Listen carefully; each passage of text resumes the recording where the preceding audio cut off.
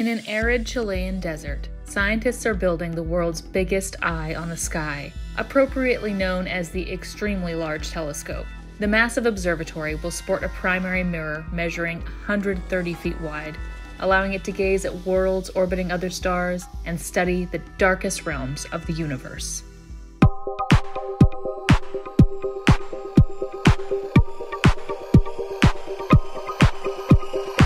I'm really excited today to have two guests representing the Extremely Large Telescope. We have Michele Cirasuolo, who is the ELT program scientist, and Suzanne Ramsay, who's the ELT instrumentation manager. Thanks for joining us. Hi, Becky. Thanks to you. Nice to be here. I love that the European Southern Observatory has these names for its telescopes. We had the very large one, and now we have the extremely large one. So can you just start by kind of describing how extremely large are we talking here with this new telescope in construction? The extremely large, it's a 39-meter primary mirror. So we always talk about telescopes in the size of the main mirror that they have, and ours is 39 meters, which makes it 5 times in diameter, bigger than the current biggest telescopes that we run. So indeed, extremely large is very well named, if not very imaginatively named. In terms of, you can think in terms of dimension, is like as big as the Colosseum in Rome, right? It's 100 meters in diameter, and it's twice as tall as the Colosseum. It's 80 meters tall, right? So you are building a huge cathedral, but at the same time, that huge cathedral has to move and maintain the quality of the optics to nanometer accuracy. It's kind of mind-boggling to think that something so big, as you're mentioning, big as the Colosseum, will it be literally the largest telescope of its kind in the world? It'll be the largest optical and infrared ground-based telescope. Well, so something like, Arecibo before it had its crash, or FAST. Those are radio telescopes that are bigger, but in the optical range, 39 is just way beyond what we have so far. Yeah.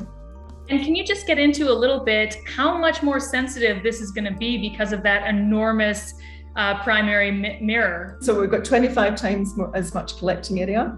So we'll basically get 25 times as many photons. For example, if we're studying galaxies in great detail, we can do that in our nearby universe, where we get some particular sample of the galaxies that are nearby, but we're going to be able to go to the next biggest clusters of galaxies, for example. So we'll really take sort of that kind of step, and to be able to see, with the increased sensitivity that we have, to be able to study different environments for galaxies. So far, the technology was improving by a small step every time. You go from 1 meter telescope to 2 meter telescope, from 2 to 4, from 4 to 8. So the gain was good, but was marginal. Now we do in one single jump, if we go from 80 to 40, right? You're going to be so much further out in understanding the stars. So bigger mirror means sharper images, and you're going to be also so much better in their what we call angular resolution.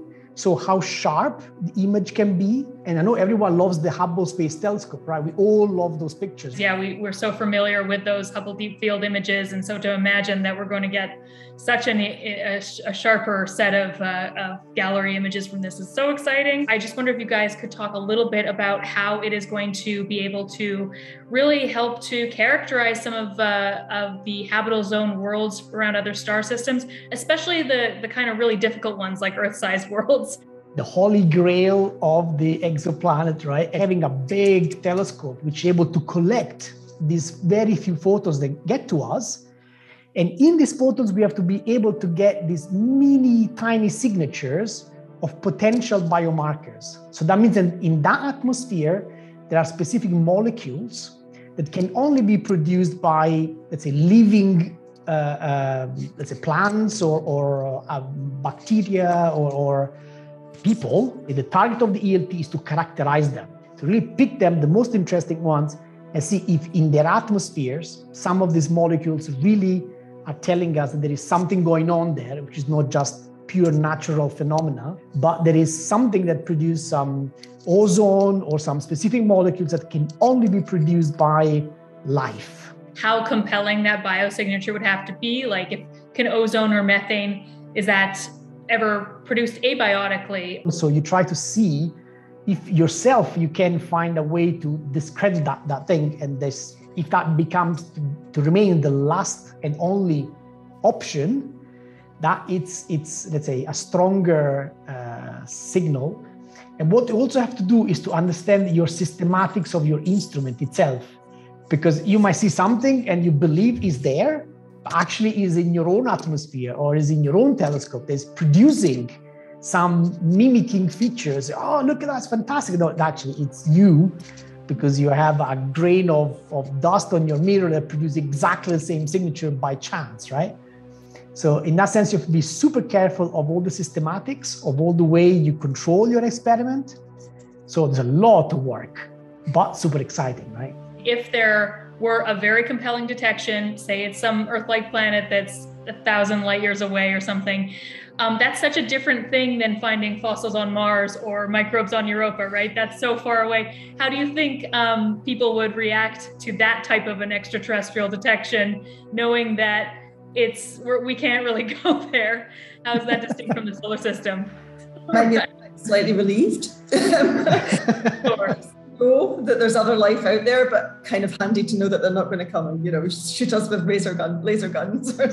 On the other hand, of course, the friendlier ones amongst us might miss the opportunity to actually go and say hello and learn things from the extraterrestrials. But I could imagine a whole range of reactions to that discovery. As the ELT is able to kind of get a sense of what these atmospheres look like, will that then kind of inform the next level of surveys to try to look for similar biosignatures or potential biosignatures? When the first exoplanet was discovered, 51 Pegasus b, it was completely a surprise. They discovered the planet much earlier than they thought they would in the experiment that we were doing, because the planet was very different from what we thought planets would be like.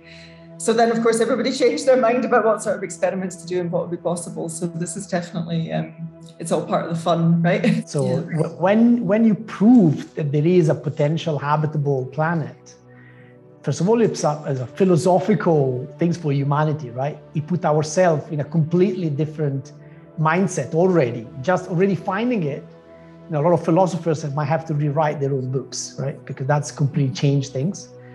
But then also from our perspective, our frontier today is to see if these exist. And then the next step would be to characterize them even more, to get to more detail those atmospheres. So instead of an extremely large telescope, we might want to go to what we initially called an overwhelmingly large telescope.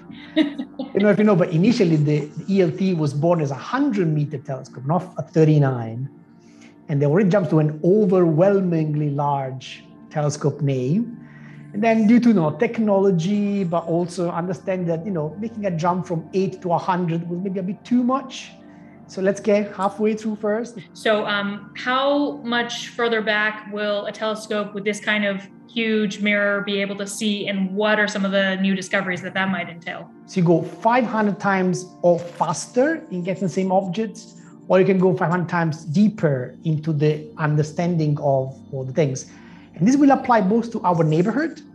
So you say, okay, that's easy to do. No, because the very faint objects in our neighborhood also are unreachable today. With ELT, we can be able to go down 13.5 billion years into the history of the universe and everything in between. So you can really understand how the galaxies you see today were built in the past.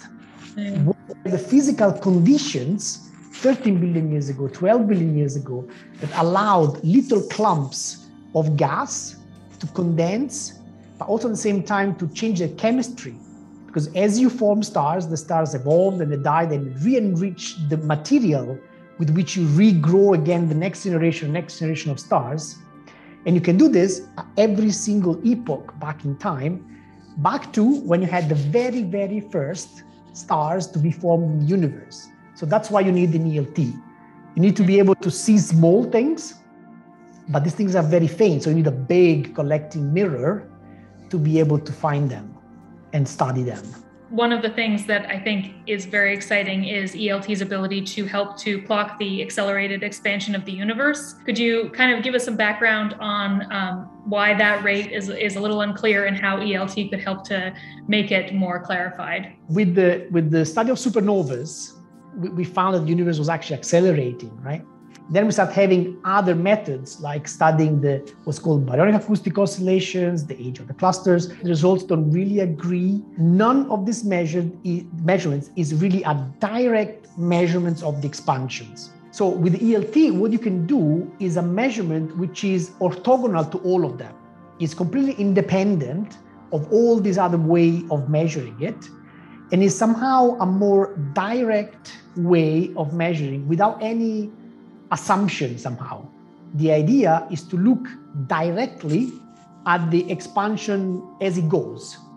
And the idea to do this is to pick up few distant objects, few quasars, and observe them at intervals of, let's say, 10 or 15 years. So you observe it today, then you observe them in 15 years. And if really there is an expansion of the universe, you will see some specific lines of these things moving. Just because the universe has expanded, nothing else. And I wonder if you could actually tell us a little bit more about this amazing environment in the Atacama Desert, a place that European Southern Observatory has a huge number of interesting instruments and telescopes. Why is this such a great place to build a telescope? One of the main things is the height, and the VLT telescopes, the very large telescopes, they're all built on a mountaintop, and our new telescope, the ELT, is going to be built on a hill called Cerro Amazonas because it gets us above quite a lot of the atmosphere, and in particular for observing in the infrared wavelengths. So the further up in the atmosphere you can get, and the drier it is, the more of the signal actually penetrates from the stars, galaxies, whatever, actually to the telescopes. It's quite a challenging environment to work in. High and very, very dry. These are the key things to look for when you're choosing your observatory of choice. Has the ground been broken yet? It's been under construction for quite a few years now. So the first thing that happened was that we had to take the mountaintop that was kind of shaped like this and flatten it to have a platform with the telescope on. It's really moving along, and we have things like seismic protection because of the earthquakes in Chile, and those sorts of systems are starting to get built into the foundations. Could you tell us, a little bit more about the structure of the telescope itself? So what we have done, we have embedded inside the telescope what's called adaptive optics. So we look at a star. We know that a star has to be a point, but we see it moving, we see it blurring, we see it distorted. And what we use are what's called deformable mirror. It's a mirror which looks like on the surface as a normal mirror. But in reality, it's made of a very thin shell, very thin, 1.9 millimeter thick. And behind, we have more than 5,000 actuators, 5,000 motors that at a rate of 1,000 times per second are able to change the shape of this mirror to compensate for any vibration or any turbulence in the atmosphere. Until you could build these amazing mirrors, until you could do those calculations on a fast computer, then you couldn't actually use the technique. But now we can use it. It delivers amazing scientific results. So it lets us stay on the ground, but then also build these very big mirrors because, of course, the space telescopes, they're always smaller because you have to launch them into space, at least until now. They are, for the size of the telescopes, we're talking about instruments which are the size of a small house. They are literally surrounded by scaffolding with stairs for the engineers to go up and down if any valve needs read or motor needs changed. These are not all built by Michele and I. They're all built at different places around the world. So we have teams of hundreds of engineers and scientists working on these instruments. Well, it'll be wonderful as the public getting to see some of these amazing things. What are some of the next steps, and when do you expect to start to get observations from ELT? Today we are further advanced into the construction, and what we foresee today is to have first light in 2027. It seems far away, but for us it's tomorrow morning.